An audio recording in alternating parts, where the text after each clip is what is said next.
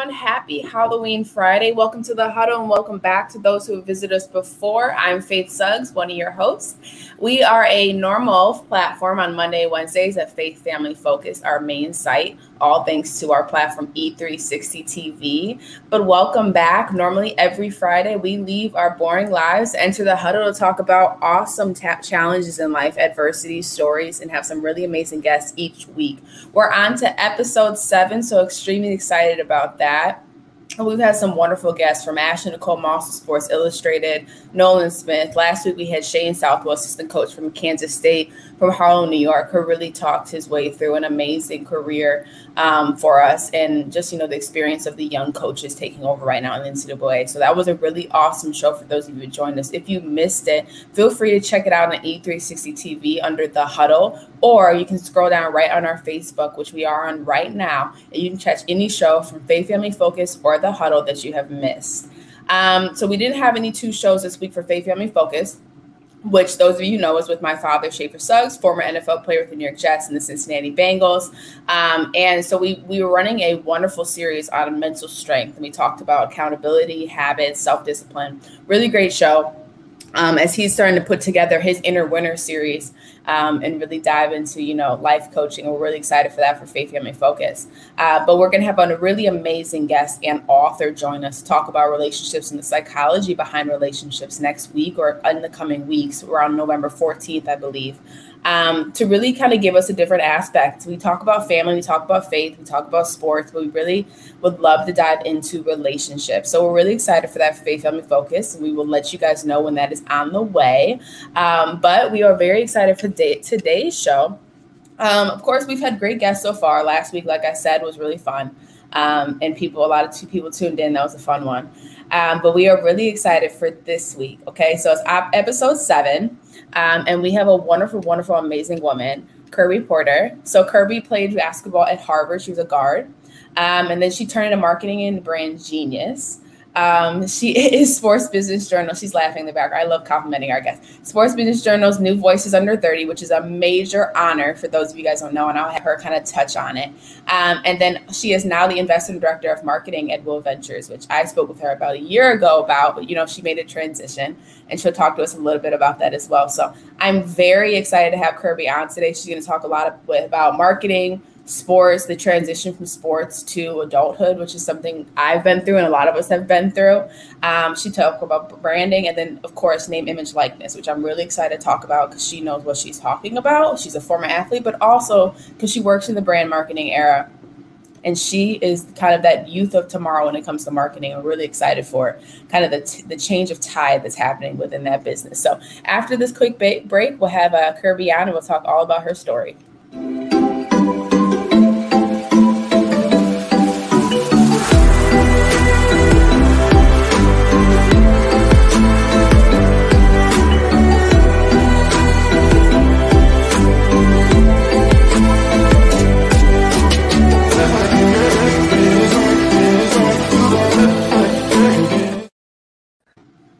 Good morning, Kirby. How are you?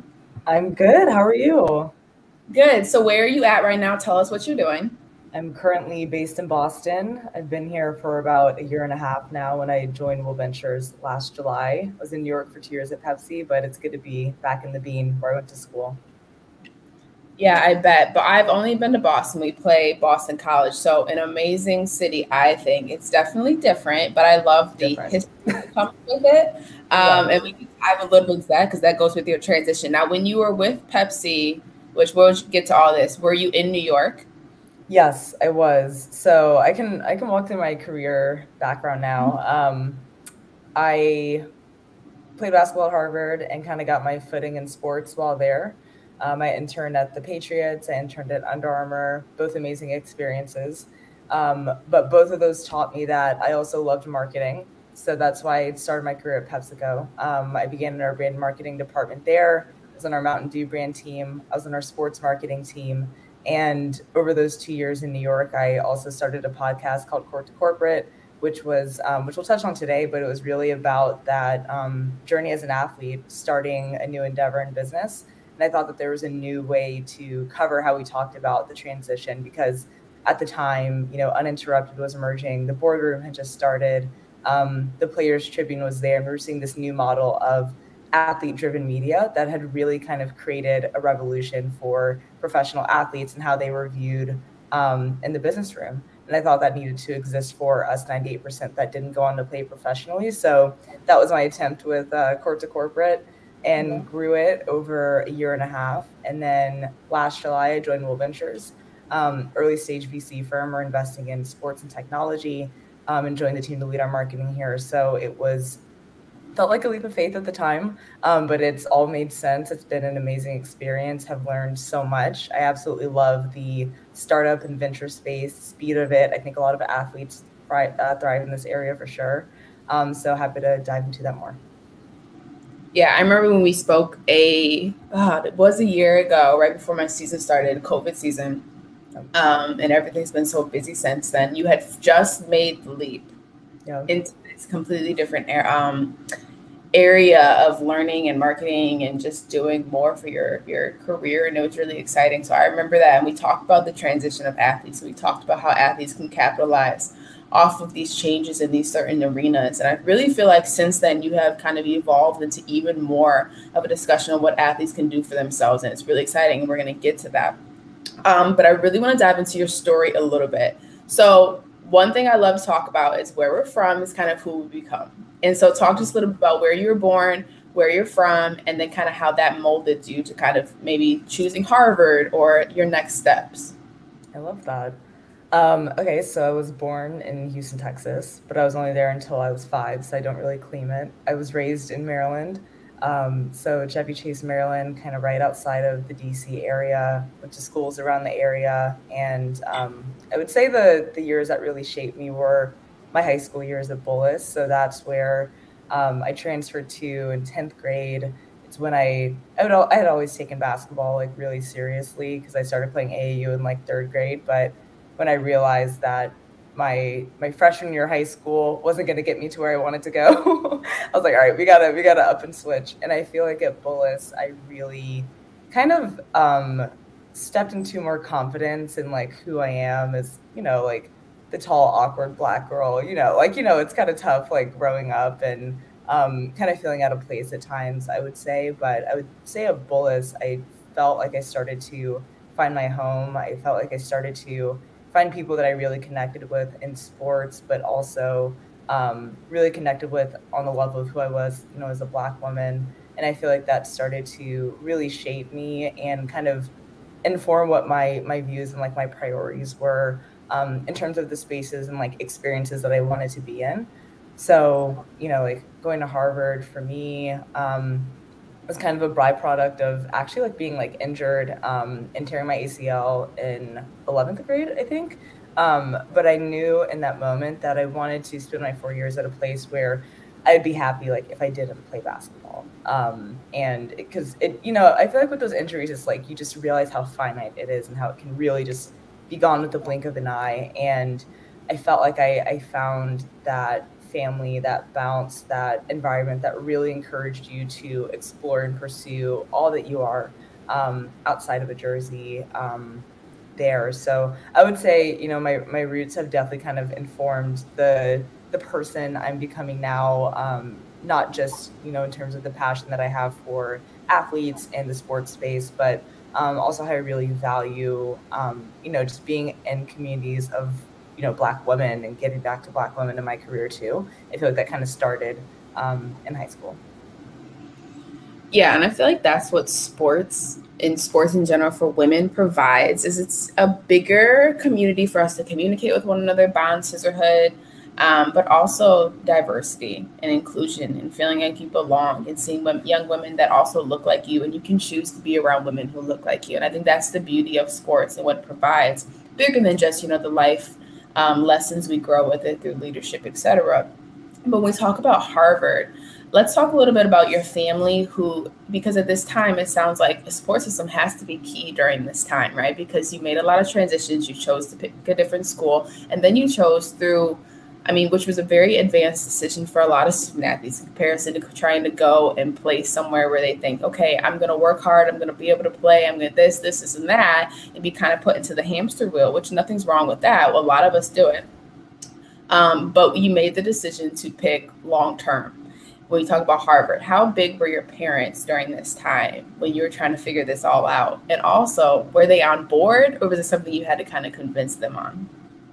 Yeah, they were huge during that time.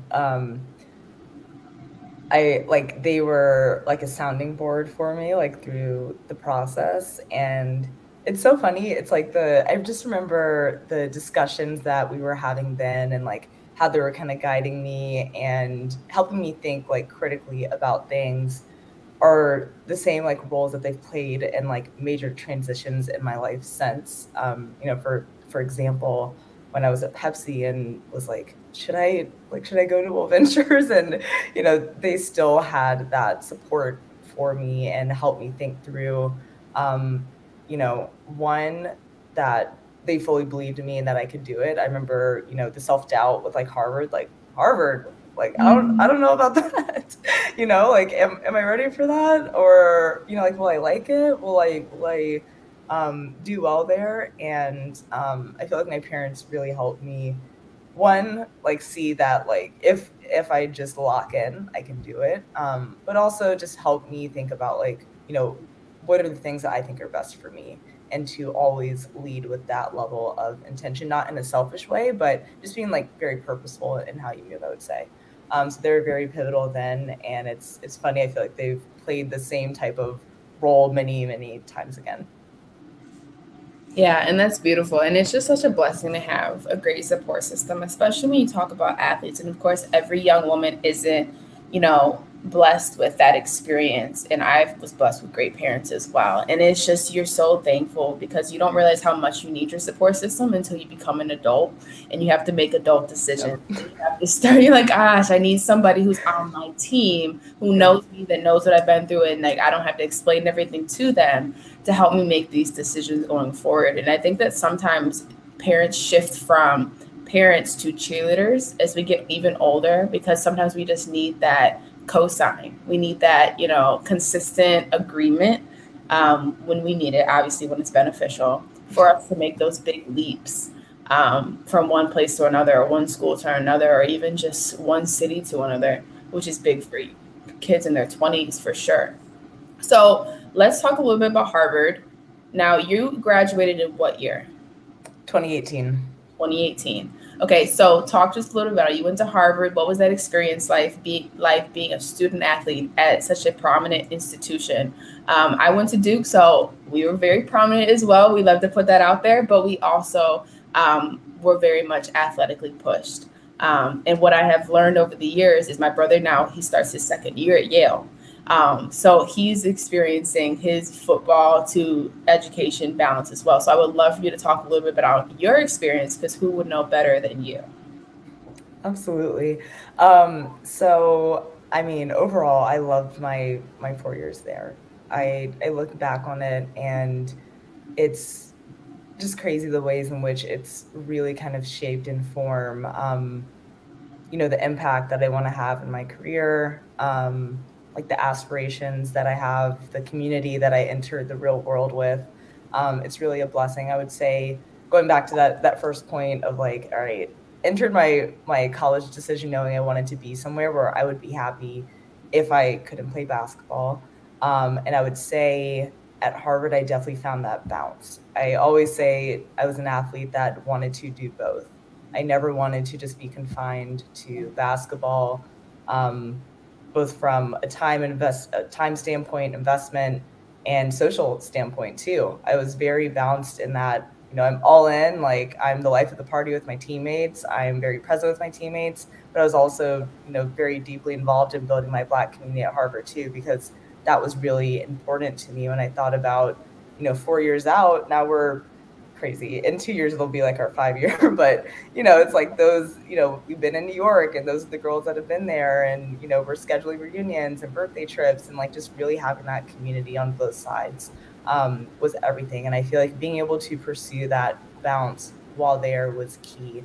I would say also, both from a professional standpoint too, I feel like that's where I really started to refine what I was passionate about in my career, that being sports. And really having the platform to pursue those things, right? I would say the unique thing about Ivy Leagues, and I'm sure your brother is experiencing, is that you don't have to be on campus during the summer. And so, you know, when you look at the horizon of the 4 years and work backwards, that means you can pursue those internships that unfortunately a lot of other student athletes aren't able to. And so I think that was another kind of driver in my decision process. And I was very intentional about filling up those slots. Like it's as early as freshman year, having that internship with the Patriots, and then building on that for Under Armour, and then building on that for PepsiCo.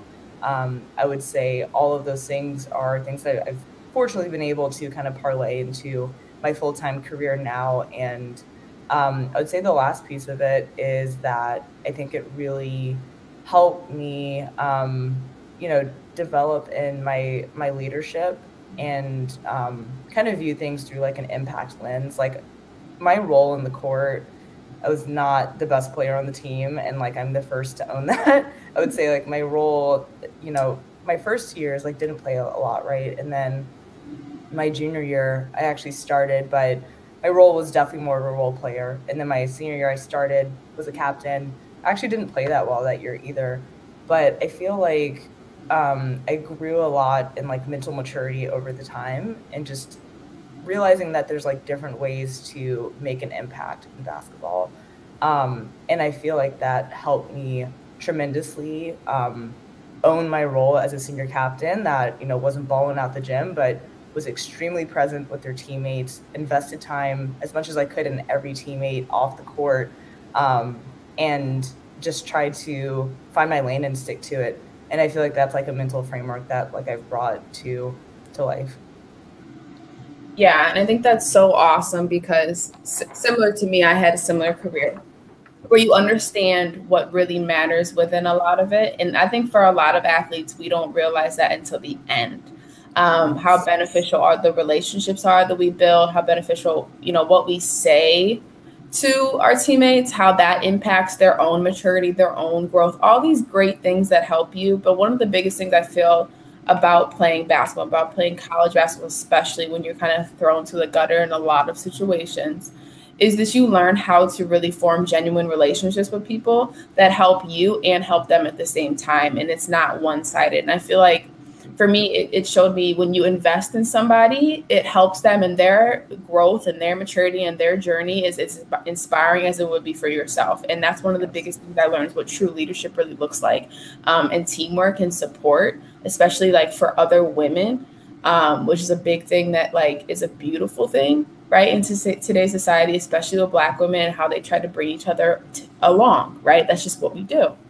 When we talk about Harvard, when we talk about your journey, the internship piece, and we can talk a little bit about how key that is for athletes. I want to take a pivot and remind people that's not normal. Like that they get a summer to intern. One of our biggest struggles was I was working out and doing an internship when I was at Duke, and I was exhausted and I couldn't give my all to the internship in a way where I grasped any education from it, but also left an impact on the internship that made me feel happy and proud of my experience, right? And so that's one of the things that I think is amazing that you got to do was intern with the Patriots, and get that experience, right? And you said Under Armour and all those things where you got to kind of immerse yourself in what was coming in the next couple of years when that ball stops bouncing. And I think that's the biggest piece to the transition that is a struggle for athletes, because some are immediately thrown into the fire and told to figure it out, right? Network now. Create a resume, create a cover letter, create all these things that we never really allowed you guys to kind of figure out until spring, right? And so for me, I want you to talk a little bit about how key the transition and what you've learned in your process and why you kind of wanted to talk about court to corporate. Yeah. Honestly, that's such a great insight that you said on having that visibility earlier on into the sports industry. I'm sure has made the transition much smoother, candidly, right? Because early on, you know, as early as, how old are we in freshman year, 18, 19, you see that you can stay close to sports even if you're not directly playing. And I think that it makes the mental switch not as drastic because I knew that was something that I would be working towards long term, and I knew there was an opportunity to stay close to it. Now, to go back generally to the transition and how it eventually evolved into this court to corporate message, I'll say, in building that brand, I always acknowledged that my experience was not the experience of the majority of athletes. And so I think in sharing insights and bringing other people along and telling other people's stories, I always tried my best to be very intentional in getting a diverse range of point of views that the majority of athletes could relate to, and not center it around Kirby Porter.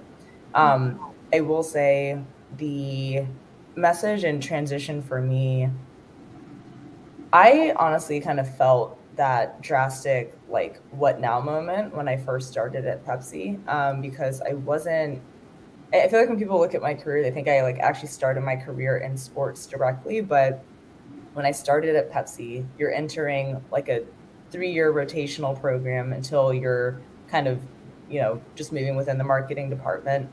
And going in, my plan was, okay, I'm going to rotate across Pepsi marketing brands year by year. So within the Pepsi office, we have Pepsi, we have Mountain Dew, Life Water, Bubbly, Starbucks, Lipton, Brisk, you name it. We have a lot of beverage brands. I didn't think I was going to work in sports all at Pepsi, and I thought I was going to be there for a little bit. So when I got to Pepsi, I'm on the Mountain Dew brand team, and my role is not in sports. And I'm not playing sports anymore. And I also don't have any ties to sports. So I just felt this whole like loss of identity.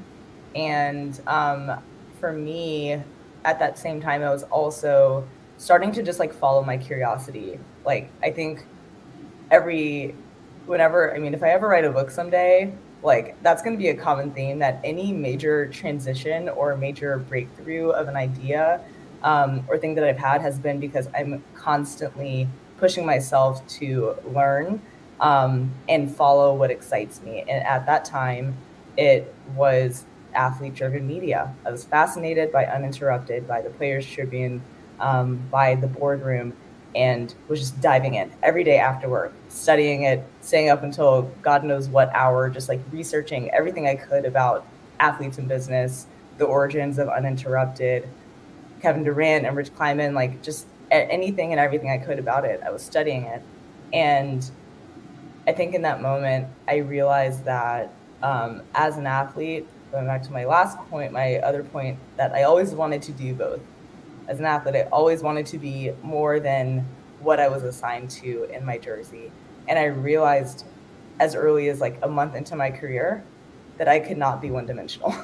That's not me in the slightest. Like, I could not just do my job. I can't.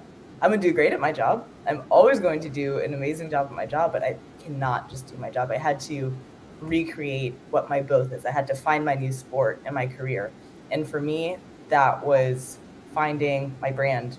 In short, it was figuring out a way to take this inspiration that I saw and figure out what's my unique point of view, and then how can I begin to kind of communicate my interests and who I want to impact through content.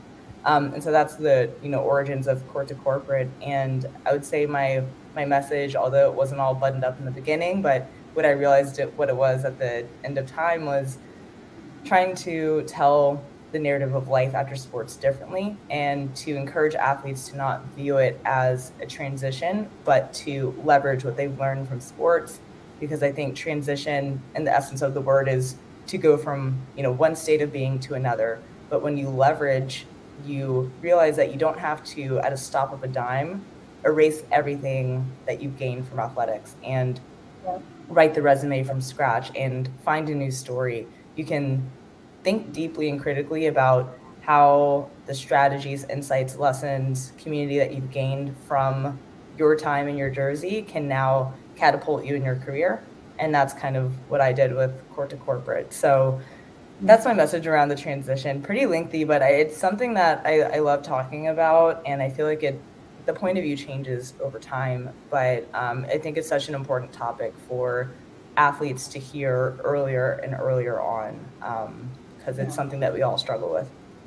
Yeah, and I love that you changed it from transition to just more of like an evolution of just adding on. I think one of the biggest things about athletes is, and you hit it right on the head, identity comes from the very craft it is, right? What you spend most of your time for 23 years doing is dedicated to a sport, to the game you love, to whatever it is, right? And then at the drop of a dime, you know it's coming, you see it's coming. Sometimes people don't, but sometimes people do. All of a sudden, now you have to figure out, and what you think society tells you is that you have to leave that behind in order for you to become successful, because that doesn't matter. But instead, what you have done, and what is perfectly what needs to happen, is that you understand your experiences, you understand that that is a leg up in a lot of stuff, but also adding on to it and evolving from not just the athlete, not just the basketball player, but the woman who did in fact play basketball, but also has this, and this, right? I wrote a book, I'm a freelance speaker, I can do this, right? And I think that's beautiful when they talk about forming your next identity, because in each chapter of our life, it changes and evolves into what we don't know if it will become, but what we do become.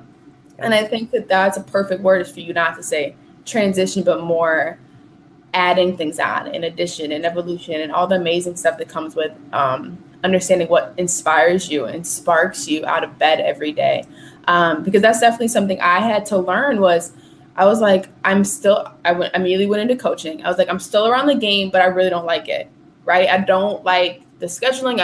I feel like I haven't really achieved anything yet, which I know I can do. And so what can I do to challenge myself? Started my business. Cool. Let's get into podcasting. Cool. But let's start to fill that bucket where I'm starting to figure out that I'm doing better than where I was. And I think that was the biggest thing. As athletes, we always want to continue to grow. Like you said, you always want to continue to learn. And when we don't, we start to feel stagnant. We start to feel uncomfortable. And we start to feel, then look around and it's like, gosh, so-and-so starting to do that. Like maybe I should dive into that. And I think one of the biggest things that come from that is during this time period, so much mental health and like struggle comes from athletes. And I've had so many raw, authentic conversations with former teammates who just are like, I do not know what to do with my life. And it's like the answers are right there, right? Just form the connections, network, and all that stuff. And I think that's one of the biggest things that I've learned from it. And that's what I love what you said, is that just add on and evolve, and you capitalize on your brand and who you're becoming. And I think that was the best part about it. I love that. Yeah. So talk to us a little bit about, so I do want to get back to your senior year of college, because this is big, exactly what we're talking about. How in the heck did you figure out and plan on what you wanted to do? Because like we said, that's not normal, but this is a good part, regardless if it's a college student, person coming out of their fourth year with Google, whatever it is, that moment where you're starting to like, the gears are turning and you feel like the end line is getting closer and closer and closer. How did you figure out, gosh, in the moment, I know what I'm going to do? Did you figure out and connect with Pepsi early, or was this spur of the moment through a networking thing? Yeah, that's a great question. So I would say my planning for life after sports started my junior year, because I knew that internship, the internship before my senior year was going to be the job that I took. So I knew that. So I wanted to intern somewhere that, one, had a pipeline to full-time opportunities, and two, was a job that I would take post-grad. And so that year, there's a lot of now like new programs for athletes specifically, and athletes of color. There's one called like Make a Play Foundation, which is similar to this program that I did in undergrad, called Management Leadership for Tomorrow, in MLT. It's basically a professional development program for minority students. And I joined it my sophomore year. And basically their goal is to build that pipeline of young, high-performing Black talent. And I actually learned about Pepsi through MLT. And I remember we had one of the conferences, and I got a Pepsi flyer, and I threw my name in for the interview, and they were coming to campus. I was talking to my best friend Destiny on the team. I was like, I don't know if Pepsi's for me. I was like, I don't know. I don't know if I want to market beverages. she was like, just try it. She's like, you never know. She was like, don't say no to yourself.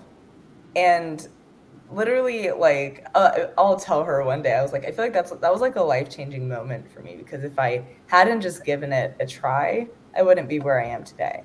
Because I think it's so important in your career to keep an open mind about the experiences that you're encountering and what you can learn from them, and not just look at things for the surface level and really give everything a fair shot. So for example, like if I was just looking at the surface level of Pepsi, I could be like, oh, like I'm just like marketing like beverages.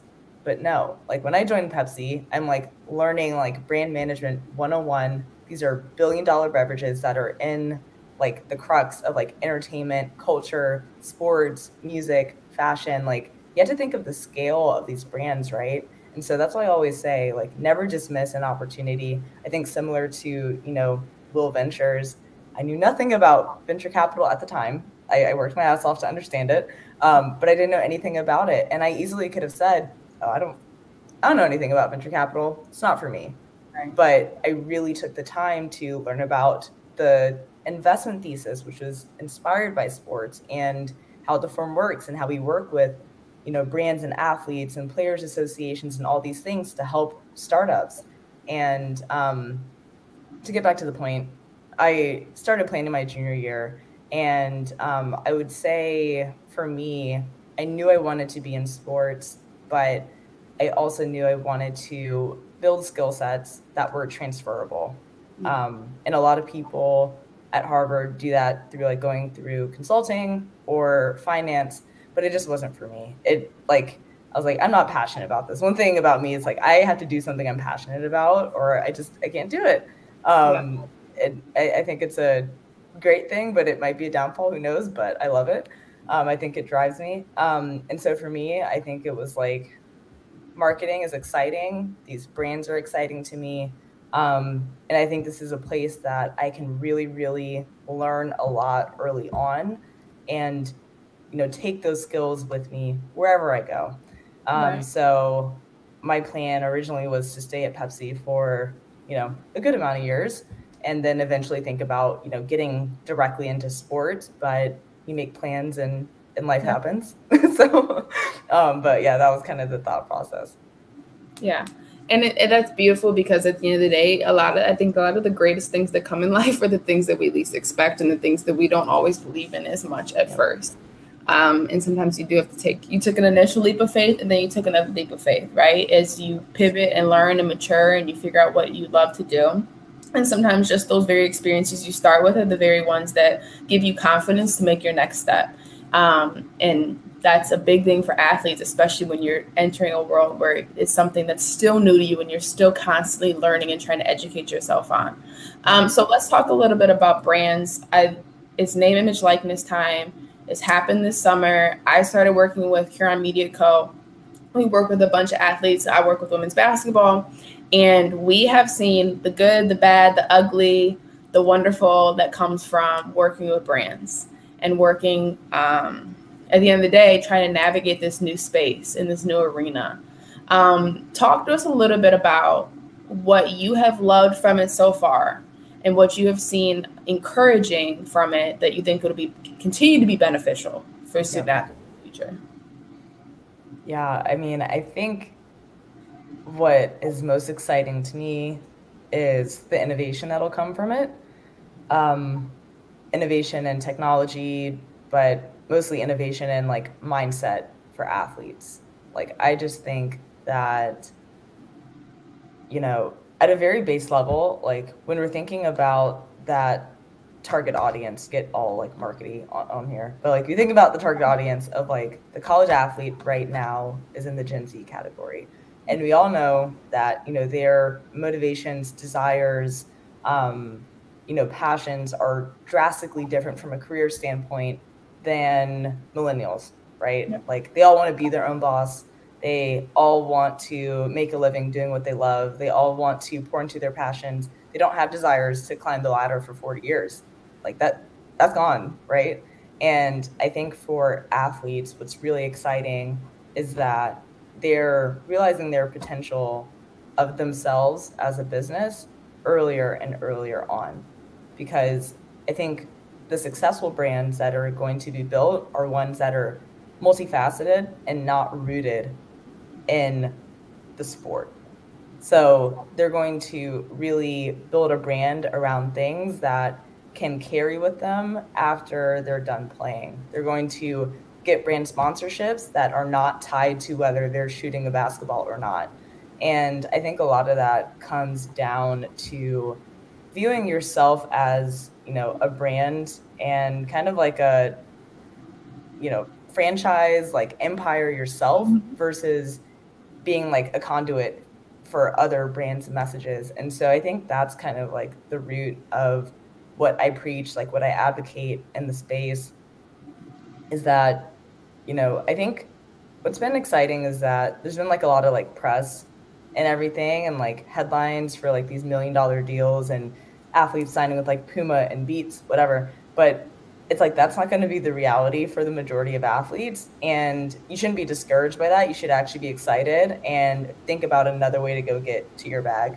And I think the way to do that is to really build your own brand through content, build a community, build an audience, productize yourself through digital and physical products, and really like tap into that entrepreneurial mind that I think all athletes have early on, because you can do it now. So I think the opportunity is in, being an entrepreneur. I think that opportunity is bigger than, brand sponsorships. Yeah, I completely agree. One of the biggest things, as you said, which is I think is the biggest hit or miss within college athletes, is some get it and can achieve wonders, and some are still missing that piece where it's bigger than just signing with multiple brands that don't align with who you think your personal brand franchise is for the long term. And I feel like at the end of the day, that's not authentic. And that is key to making a strong relationship with the brand when it comes down to you don't want to be an athlete anymore, right? But they still want to create that relationship. And I think that the people that can benefit from this the most is young women, because I feel like young women are transparent across everything there can be, right? They can do beauty, hair, they can do sports, they can do podcasting, commentating, they can use that, right? I've seen a lot of young women during this time.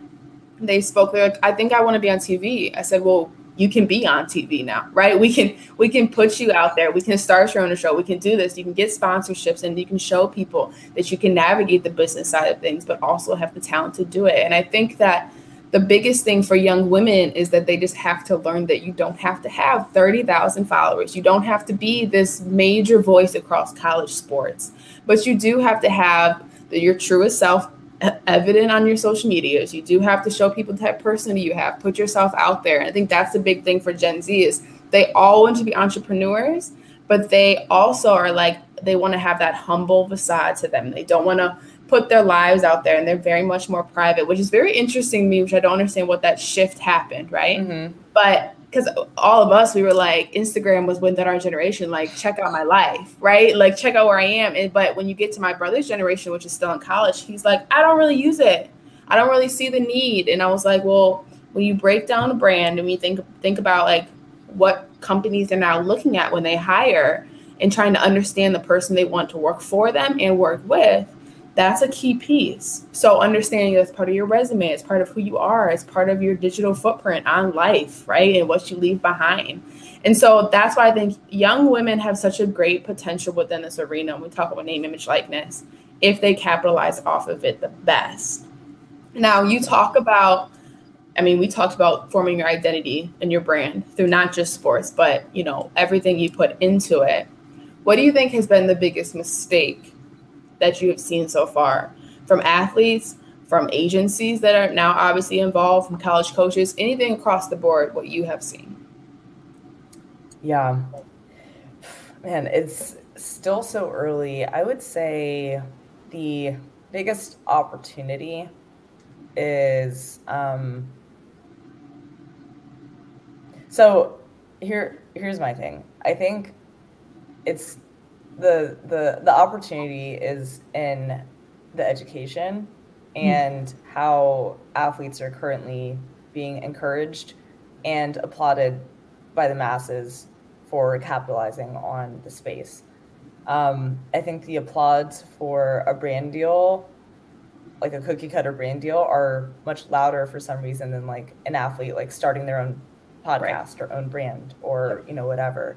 It's a lot of focus on deals when I think the focus should be on ownership. And when I say ownership, I don't mean that, you know, athletes need to find the capital to go invest in a startup. I'm saying there's much lightweight, easier ways that are literally at our fingertips today, like literally at our fingertips. Like they're like, I want to make a map of all the ways that you can monetize yourself for like less than $20, like, and just to show athletes the opportunity that, you know, look, like if you have 5,000 followers and you make a paid membership and you only convert 20% of those followers on a monthly basis, that's going to be recurring revenue that's going to be sustainable over time. Or, hey, if you have a podcast, you can build a digital product on how I launched my podcast. You can list it for X dollars on Gumroad or Teachable or all these platforms and have that as the anchor of a digital asset that you can use to distribute to your audience, repurpose over time, turn into different forms of media and content that you can resell and repurpose, right? Like there's just so much opportunity that is bigger than like a one-off like sponsorship post. And I think there needs to be like more energy and focus towards that. Completely agree. Your voice has more weight. Like sometimes people forget. Be on mute. Oh, sorry. You're fine. So sometimes I forget. It's funny. People they don't understand the struggle we had before the show.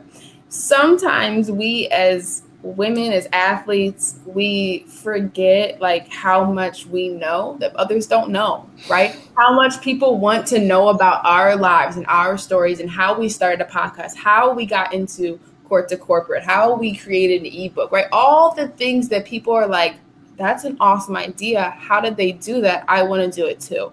And I think that, like you said, there isn't enough emphasis on ownership. When we talk about merchandise, when we talk about creating summer basketball camps that we never could do before, but you can create this. If you want to go into coaching, you can start now creating that revenue, creating that community around your brand and around your basketball camp IQ, and then you can spread it right. So many ideas amongst just starting, but we put so much emphasis on, but have you gotten any free stuff? Have you partnered with like so-and-so? Well, you see so-and-so partnered with this. And it's just, I think that that's a very agency-driven style and professional-driven style to name, image, likeness, because professionals go towards putting their footprint across eyes, right? How can I get my face in front of so many people and grow and grow and grow that way? So then I can do my give backs, my foundations, my merchandise, all the things that we want to do. In comparison to college athletes, I feel like they would benefit, like you said, off ownership first, because there's something for them to stand on so they can get creative later on. And I think that that's the biggest piece. And I think that we're missing that a little bit. And do I think that it'll shift? I don't know. But I hope it does as we start to get more educated and colleges get on board and start to try to educate the kids more and the coaches more. Because I think that's the biggest thing. It's a big tug of war between what should be allowed in some places versus some colleges are completely accepting it and setting their students up, like Texas, their students up for success within this arena. So I love that. Ownership is such a key part. I've never really thought about that, but I can see completely, especially if I was in that position, I'd be like, gosh, what can I do to make money while I sleep in a way that doesn't require too much from me? And That's what we're missing a little bit. just a little bit. It's going to be my mission to change it. I'll put that out there in the universe right now. So 2022, I'm changing it.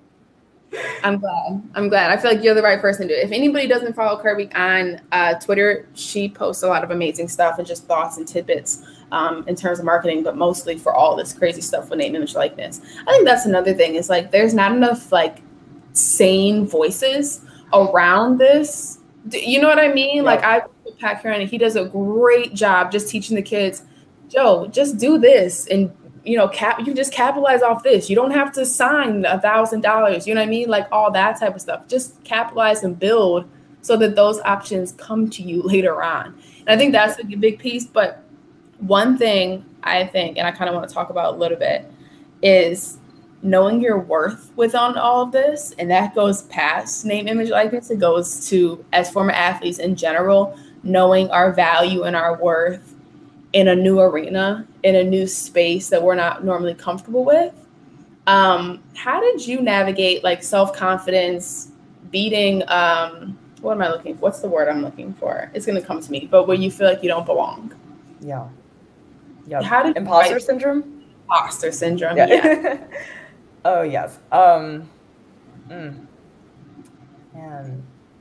I would say, I feel like there's, pieces of that, like anywhere you go, right? Like at Harvard, my first year was tough. It was really hard. And it was like a huge adjustment.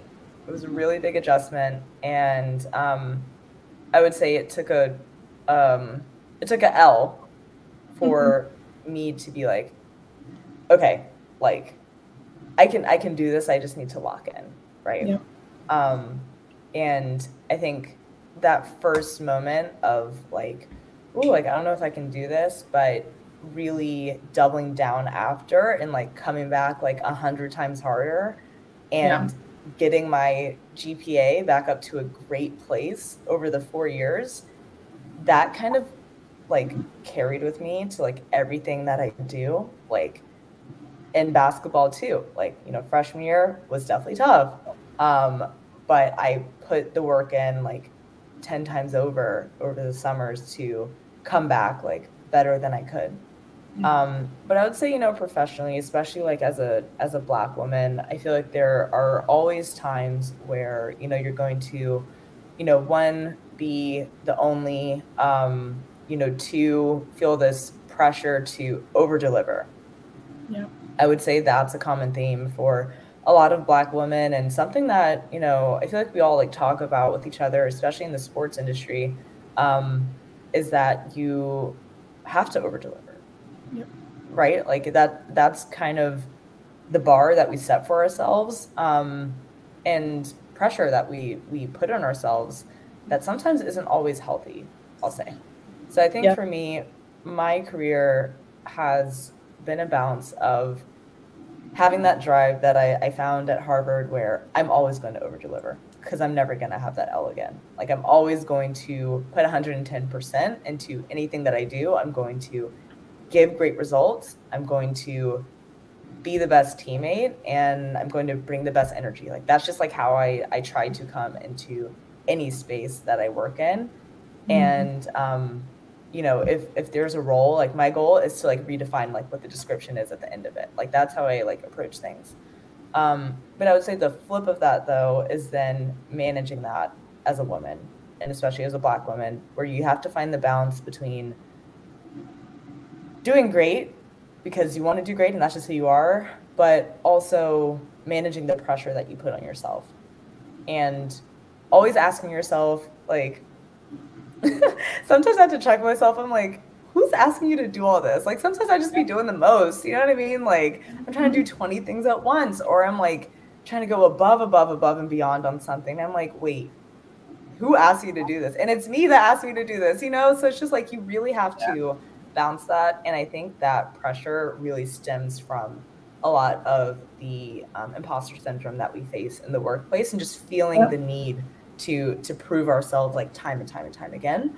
But sometimes like, I definitely didn't make this up, but I feel like it's a quote around like the Black woman world. It's just like, it's okay to just exist. It might be an Elaine Welch Ross book. Like I love that book. It's right on my table over there. But like, you're like the whole, like, you're more than enough. It's okay to just be you and like take up space and exist. And sometimes you don't have to like kill yourself to get a result, right? Like it's okay. So I feel like that's like a theme that like I'm trying to like manage in my career. Cause like it can definitely like lead to burnout at times, like it's hard, but I think it's about like managing it and channeling it in the right way.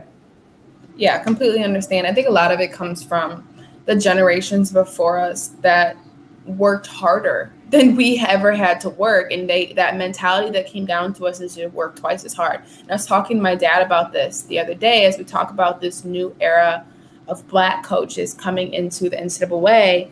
And no longer is it the one Black token coach on staff. Now you have Black staffs, period, right? And you have one, maybe adobo or some, you know what I mean? The diversity emulates what the court looks like. And I was explaining to him, I said, we're pushing past that generation of work twice as hard. Now we have the remnants of, I don't know why I'm working so hard, right? I don't know why I'm like pushing. And then when I sit down, I feel like I'm not doing enough. And that's one of my biggest things. If like I sit down and watch TV, I'm like, I have something to do. I know I do. I have something to do. I know I'm something, and because I'm not doing anything, I'm wrong. Right. And you get that sort of anxiety. You're like, gosh, something's wrong with me because I'm lazy. Right. And so that is something I've learned as not just a Black woman, but also as an athlete, is you feel like you're not doing enough. And when you're not feeling like you're doing enough, you feel like you're letting down somebody, a team or something, because we learn to work as a team for so long that we feel like what we do will let down others. And I think that, like you said, when you have that honest conversation with yourself, like, why are you doing this much? It doesn't even make sense. And then I start to put my head to things like, is this paying me? Like, that's when I started to like, how can I prioritize my time? Is this actually paying me, or can I do this on Sunday? And that's one of the biggest things that I had to do, because it is a thing that we feel. It's like you feel that imposter syndrome creep in, because you're like, okay, because I'm not doing enough, I'm not doing great. And I think that that's the big thing, is when you check yourself and you have that conversation with yourself, like, who said you're not doing great, right? Who said that you're supposed to do this, and this, and take your laundry out? Like, relax. Said that you did. We put the pressure on ourselves because we watched our parents work so hard, and we watched their parents. And I think it's beautiful. It's history. It's generational intelligence, but it's also something that like we just carry on our shoulders. And it's starting to see that the more we talk about it and the more vulnerable about it, the more it will hopefully get easier and better for ourselves to have these honest conversations with ourselves, to just chill out and just relax. Just relax. I feel you on the like who told you to do this? You know, like the whole, like sometimes I literally feel like I can't do nothing. And that's not good. That is not good. Like, that's not normal. I'm not encouraging anyone listening to this to adopt that mindset, because like I should not feel guilty for, you know, like watching You on Netflix. But I was like just trying to enjoy the season finale. It was really good. And I couldn't enjoy it because I'm like, I have an email to respond to, or I'm like, I should be doing this. I should be doing this. Or like, I should be like putting out content. I'm like, Kirby, relax. Just calm down. Like, it's going to be fine. You're exactly where you're supposed to be. I feel like that's like a mental framework for me that has actually really helped in this world where I feel like it's, you know, just comparison, or everything's moving so fast. You feel like you should be doing something. You never feel like you're doing enough. Just like reminding yourself that it's like, I am where I am right now. And that's that. Yep. That's where I'm supposed to be. Yep, exactly where you're supposed to be. Because if you weren't supposed to be, if you were not where you're supposed to be, God would tell you you're not where you're supposed to be. I've always had to check myself as like, then why am I here? Relax. And I'm glad we talked about that, because that's a big piece. But Kirby, thank you so much for joining me today. You're an awesome person, and even awesome, excited for your career and everything. For those of you who don't know, Kirby, what is your Twitter so people can go connect with you? Kirby Bangs, 2 S's. Yep. And so you guys connect and follow Kirby along. She, like I said, drops so many gems on social media for just marketing, brand, and life. And it's just awesome to kind of follow her story. So thank you, Kirby, for joining us this Friday morning. Thank you for having me. I love this conversation. Okay, awesome. Have a great day. Right. And thank you, everyone, for joining us this Friday morning here on The Huddle with guest Kirby Porter. I hope you enjoyed. Once again, we are live again next week, Fridays at 10:04 a.m. Eastern. Thank you to Amazon Fire, YouTube, Facebook, Roku, Apple TV, and most importantly, our key platform out of Phoenix, Arizona, E360 TV. Once again, this is The Huddle presented by Faith Family Focus. Our goal is to enter the huddle and leave knowing we've grown within these 60 minutes. We hope to see you guys next Friday. And then again, have a wonderful Halloween.